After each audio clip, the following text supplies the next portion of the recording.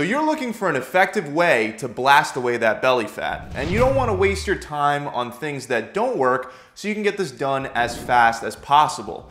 Unfortunately, there are a lot of quick fixes all over the internet that just don't deliver the results that they promise. So today, I want to give you 9 tips to lose that belly fat based on science. These are steps that scientists recommend you can take so you can reduce your belly fat over time.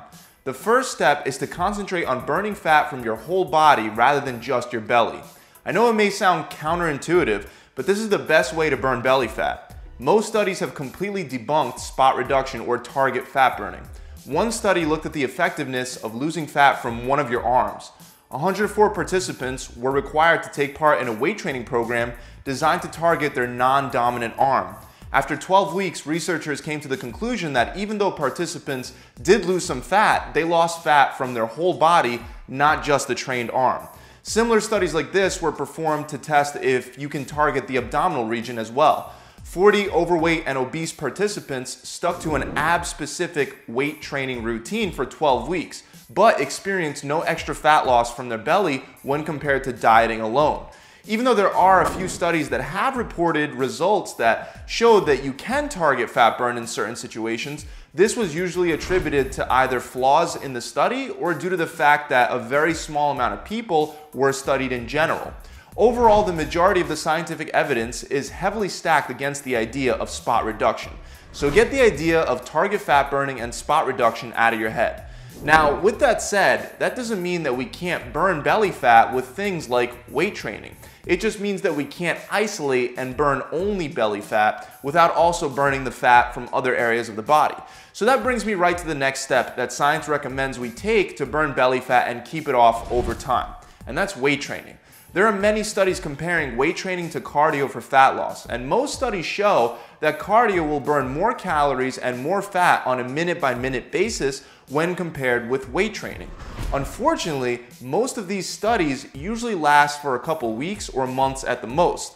The participants and the changes to their bodies aren't observed for a very long period of time. However, one study known as the Health Professionals Follow-Up Study was done over a 12-year period between 1996 and 2008. This study also involved a huge amount of participants. Over 10,500 men over 40 years old took part, and they were each divided into one of 4 groups.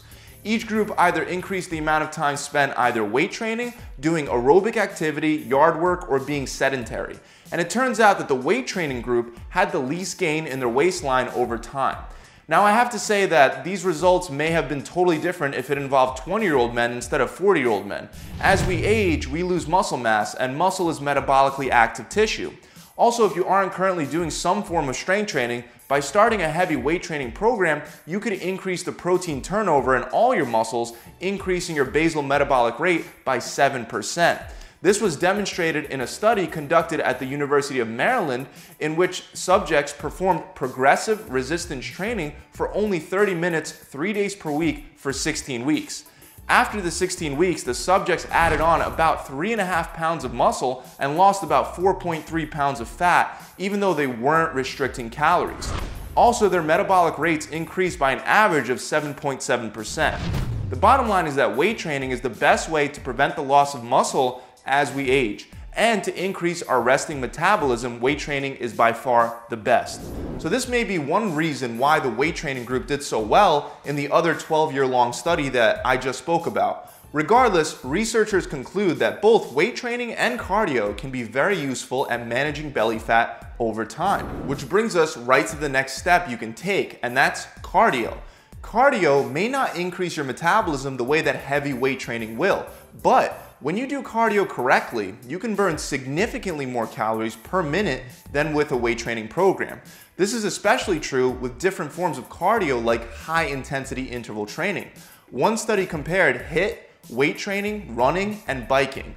Each activity was performed for 30 minutes, and researchers found that HIIT burned 25 to 30% more calories than the other forms of exercise.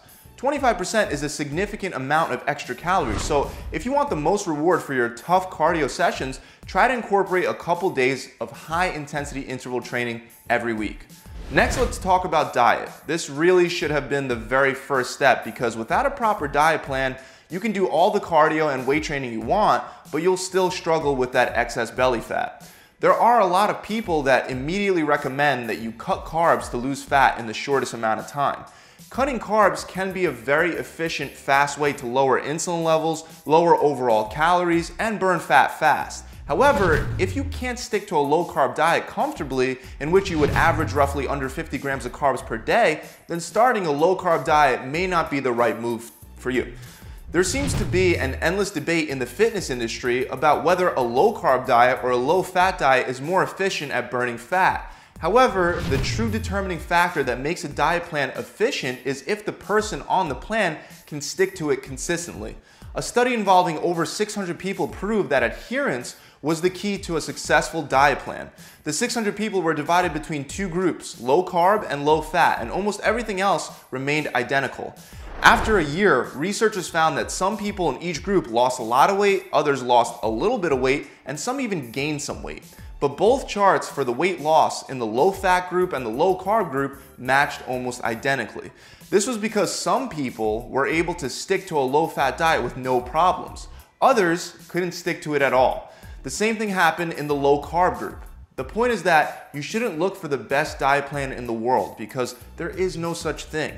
You should start by thinking about what whole single ingredient foods you enjoy eating and then begin setting up a diet plan from there. If you love carbs, it's very unlikely that a low-carb diet will work for you in the long run. And consistency is key here, so it's worth spending some time finding a plan that actually suits your preferences and lifestyle. Regardless of what diet plan you're on, it's critical that you don't feel like you're constantly starving. And you can satisfy your hunger very effectively by increasing fiber in your diet.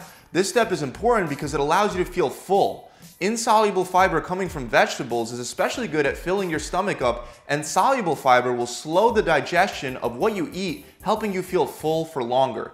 Some studies also point out that fiber may decrease the amount of calories absorbed from what you actually eat. Also, by feeling full, you'll obviously eat less. One study of over 1,100 people showed that for every 10-gram increase in soluble fiber, belly fat gain decreased by 3.7% over a 5-year period. A couple examples of soluble fiber include things like avocados, Brussels sprouts, and legumes. Another thing that can help increase fullness is our next science-based tip to help you reduce belly fat, which is incorporating more protein into your diet. Diets high in protein don't only help you feel full, but studies also show that they can help increase energy expenditure during digestion. This is largely due to the thermogenic effect of foods as well as gluconeogenesis. One study also showed that people that eat more high-quality protein sources will also have less belly fat. Depending on how you set up your diet plan, by keeping your protein intake somewhere between 20 to 40% of your total daily calories, you'll be able to experience these great benefits. Now, the exact opposite of protein and fiber as they relate to your appetite and reducing belly fat is sugar. So our next step is to ensure that we cut out as much sugar as possible from our diet. Sugar is calorically dense but empty of nutrients. Instead of filling you up, it makes you crave more. It can also be hidden in all sorts of different foods as well as different drinks and beverages. Many studies have shown that eating too much sugar can lead to an increased fat accumulation around the belly. Sugar is also a sure way to spike your insulin levels, decrease insulin sensitivity, and cause insulin resistance, all making it more difficult to keep belly fat off. Get sugar out of your diet and be especially cautious of sweetened drinks because this is an easy way to jack up your daily calories as well as insulin levels without even realizing it. Sugar isn't the only thing you want to decrease to lose belly fat. You also want to limit alcohol consumption. Studies show that increased alcohol consumption is related to abdominal obesity. This is due to a number of different reasons. First is the fact that alcohol itself has calories. The second reason is because it increases your appetite and causes you to make very poor decisions with what you choose to actually eat. Studies that only compare alcohol consumption and belly fat are slightly flawed because they don't take into account that people that drink high amounts of alcohol may not care enough to have a proper diet or exercise plan. The bottom line is, if you do choose to grab a couple drinks, go for lower calorie options like vodka with club soda, and also don't drink so much that you can't prevent yourself from binging out on junk food. The last step is to decrease stress levels. And I know that that's a lot easier said than done, but stress has been shown to increase cortisol levels, and high cortisol levels have been shown in studies to increase appetite and again, abdominal obesity. To decrease stress, the number one thing that I recommend is to remember to not worry about things that happen that are outside of your control. Applying this shift in perspective to your life alone will greatly help decrease stress levels. You should also aim to get 8 to 9 hours of sleep per night, and you can also try meditation. That's it, guys. I really hope this video has helped you out. If you enjoyed it, make sure you subscribe to this channel and hit that bell icon so you can be notified when I release more free content just like this to help you lose weight and body fat. And if you're really serious about losing that belly fat and you want to try a done-for-you approach that involves no research nor trial and error on your part, try my 6-week challenge. Almost all my clients that have completed this challenge have lost either a minimum of 20 pounds or 5% of their body fat in only 6 weeks. You get a custom diet plan, a 42-day workout plan, an accountability coach that'll check in on you every week, and much more. This challenge is especially great for those of you that are going to take your goals very seriously and actually commit to sticking to the program for all 42 days, because we give you the opportunity to get the whole program for free while motivating you to actually complete it all the way through. To find out more, you can click the link somewhere around here, or you could visit my website directly at gravitytransformation.com. I'll see you guys soon. Pump it.